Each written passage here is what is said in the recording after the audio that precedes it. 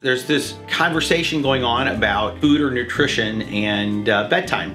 So what we found over time is, of course, having a heavy meal right before bedtime is not an optimal situation. However, what we've learned from patients who are either trying to lose weight or diabetic patients, a nice nutritious snack, say within an hour or so, 2 hours of bedtime, usually a low sugar snack. You don't want to eat a high sugar snack. Something that's got some protein in it, relatively nutrition dense, just something that's gentle, not too spicy, and low calorie and low volume.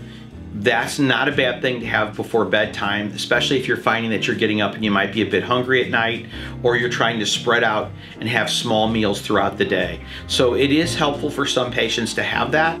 It certainly isn't wrong to have a light snack before bedtime with the focus on light, but not everyone needs that. So if you're not having issues related to that, it isn't something that you need to start to enhance your bedtime either. It's more of the dispelling the concern that there's something wrong about that.